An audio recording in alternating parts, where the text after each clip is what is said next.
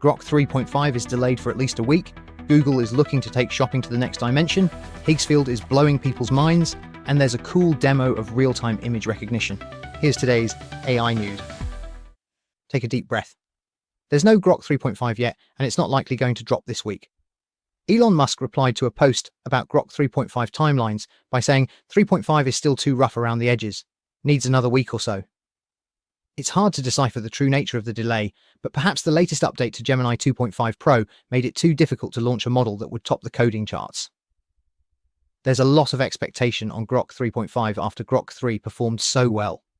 Releasing a model that didn't hit #1 on a bunch of benchmarks would feel like a fail. Google are looking to help enhance the whole online shopping experience by making it far simpler to create 3D product visualizations. In a new concept, sellers can add as few as 3 images of their product, and then Google's generative video model, Veo, is used to produce an interactive 3D model for the user to explore. This will put 3D models into the hands of even the most modest of sellers without requiring expensive, specialized equipment. With the amount Higgsfield ships, it's honestly hard to keep up. Today, Higgsfield has released Effects Pack 3, extending their library of cinematic visual effects by a further 9. These include Morph Skin, Glow Shift, and the Creepy Skin Surge.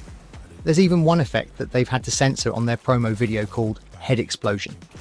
I guess it's easy to guess why it had to be censored. And finally, an ex-user posted a demonstration of a camera application where the app is capable of describing what it sees in real time.